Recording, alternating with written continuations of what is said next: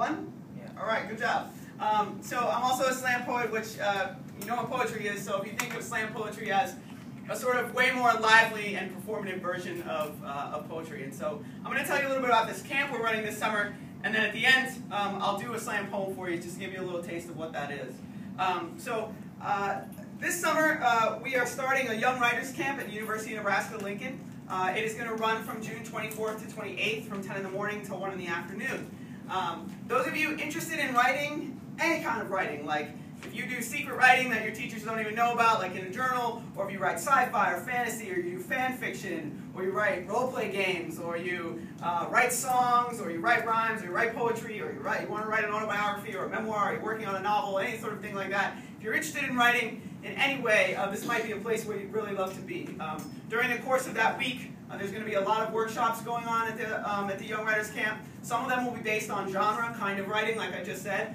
Some of them will be based on themes. So I'm doing one this summer that's called Parental Advisory, Explicit Lyrics, Writing About Your Parents. So in that workshop, some people might be doing fiction, not actually writing about their own parents, but making up stuff. Some people might be doing sci-fi. Some people might be actually writing about their parents. Some people are writing tribute poems. Some people are writing not-so-tribute poems. So that sort of thing. Sometimes they're themed. If you came to the camp, what you would do in the morning is you would come in and kind of select what you wanted to do that day. So, for example, if you hate poetry but you love sci-fi, you'll be able to pursue the kind of writing that you want during the course of that week. No one's going to make you do anything. One of the wonderful things about the camp is that at the end, I'm not responsible to demonstrate that you learned anything. You will learn things, but I'm not responsible to demonstrate it. And hopefully you'll learn things that are fun for you to learn and things that you want to learn. Obviously, if you're sitting here right now and you're like, oh my goodness, I hate writing, I would rather do anything than write, then of course I'm not going to see you this summer. But if you have had moments like that where you've enjoyed writing, moments where you've created something in writing that you've been excited about, you might consider coming to the camp. There are other props to it. Of course, it looks good on college resumes, and you're going to meet some college professors that can write you letters. But don't just come for that reason. You should come because you want to have a good time with writing, and you think that that's possible for you. I'm going to leave some brochures here when I go, and they have a bunch of information in them. Just to highlight a couple of things that are in here. One, my email address is in here, so that if you have questions about the camp, or you want to send me some of your writing, or your parents want to ask me questions about the camp, my email address is in here, as is the website where you can find out more information and register for the camp. I should also say that while there is a cost to the camp, if you go home and bring this to your parents and they're like, well, you could go, except for we don't have money for it, we will figure out a way to get you there. We do not turn kids away because of money situations. So all you have to do is send in the registration with a letter, request a scholarship, and we'll figure out a way to get you one. So I also want to say that I grew up in New York, and there wasn't really anything like this when I was growing up. No place. And I was writing since I was a little kid. My first poem was published in the Highlights magazine. Any of you guys read Highlights when you were little? It was about going to the dentist. My mom says she has it on the fridge. It's still her favorite poem of mine. She says that since then my poems have gotten fresh, which means in New York speech like Weisenheimer or sassy.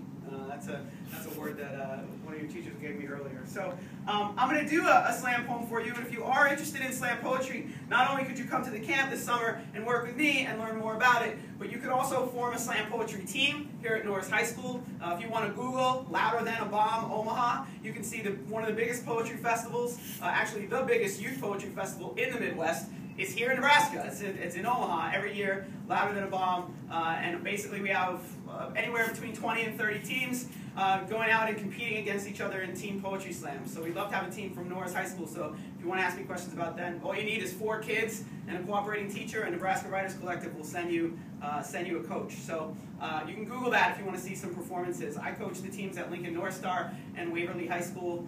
Lincoln North Star was 3rd in the state this year, which is pretty exciting. So if you like slam poetry, or if you find out today that you like it, that's something you also might consider if you want to come to the camp. So I'm going to do a poem for you, and I'll just give you a little bit of background so that you understand the poem. Any of you ever heard a slam poem before? So just you. Okay, so this will be your very first slam poetry experience. At a slam, you have 3 minutes and 10 seconds to do an original piece of work. You're not allowed to use any props. All you can use is the sound of your own voice. Or any sounds you want to make with your body, but you cannot, you can't use a horn or a guitar or a cowboy hat because you have a cowboy poem. You can't do anything like that. You basically just have to do the poem. So I'm going to do a poem for you. It's called Aunt Liz Whittles a Wooden Dollhouse, And it's about, well, I grew up sort of a tomboy, and as you can see, I haven't really grown out of that. I have 4 older brothers, and they were always getting really cool toys when we were little. And I don't know if any of the girls in here had this experience, but sometimes girls' toys, when you're younger, they don't do anything. They don't light up, they don't explode, they don't fly around, they don't crash into things, you know. So my brothers would be getting all this cool stuff, and they'd be like, here's a Cabbage Patch doll. And I'd be like, it doesn't do anything, just looks at you creepily, right? So my aunts were really anxious that I didn't like enough girls' toys, so every Christmas and every birthday just give me everything. Pink sweaters, you know, blankets with little flowers on it, dolls, Barbies, anything they could think of. And so it was very disappointing, very disappointing. So this is a poem about one of those disappointing birthdays. Here goes. Aunt Liz whittles a wooden dollhouse, which she brings over as a birthday gift and has decorated with a pink bow she has cut and strung out of ribbon. My mother calls me from my room in her most motherly voice. I jump the flight of stairs down to the kitchen where I stop, stare the dollhouse down as if it were the very culprit who moved my WWF wrestling ring somewhere I couldn't ever find it. Say thank you, my mother says, and I don't want to say thank you. I want to say Aunt Liz is not very observant. I want to say I don't have any stupid dolls for the stupid dollhouse. I want to say my whole birthday is ruined by this giant pink bow, which I imagine untying itself and looping around my neck, some feminine noose my aunt and mother have planned for me, but I have my own plans. I do say thank you. Say I can't wait to get it upstairs with my other toys. The women smile. They are surprised and pleased at my soft submission.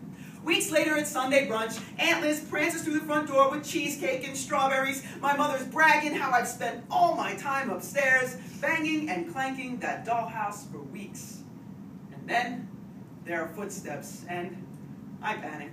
I know what I'm doing is somehow wrong, but before I have time to cover the dollhouse with a Hello Kitty blanket I also hate, they barge in on the party, and there I am, kneeling in front of the dollhouse, the roof and walls painted green, black, and brown, camouflage for the G.I. Joe men I've strategically placed in the carved-out alcoves atop the shingles which are all busted and spread about the floor. The G.I. Joe men have guns. They're pointed at my mother and aunt like little green fingers. My mother doesn't spank me. She goes the guilt trip route instead with, your aunt worked so hard on that dollhouse and your aunt worked such long hours at the 7-Eleven. I have no counterattacks and never did apologize. I never again got more than a card from Aunt Liz, who, like my mother, could not pardon such destruction.